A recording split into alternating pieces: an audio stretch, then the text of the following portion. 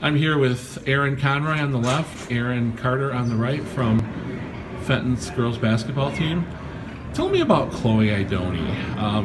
Very good player, obviously. She's been All-League, I think, 3 years in a row. Going to be only the third four-time All-Leaguer, no doubt, this year. What makes her so good on the court?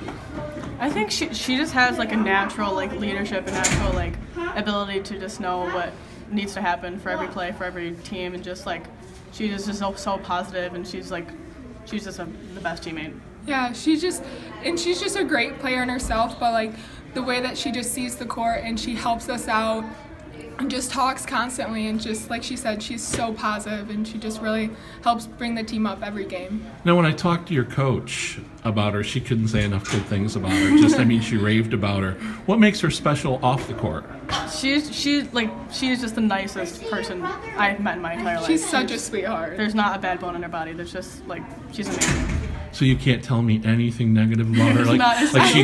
I could not think of one. She doesn't want to order anchovies on the pizzas for team dinner? No. She's not a secret Keeping Up with the Kardashian fan? She's not. No.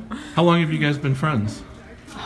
We've been playing with her since. Yeah, she's one of I've played 3 sports with her since I could play sports. We've been playing together since 6th grade. I saw she was 3-time All-League in volleyball. What's her best sport, do you think? I think she's great at volleyball and basketball. I do not. I think she can do great things in either one. I couldn't tell you which one's better. Okay, last chance to give me some dirt on it. Nothing. Really Thank nothing. you.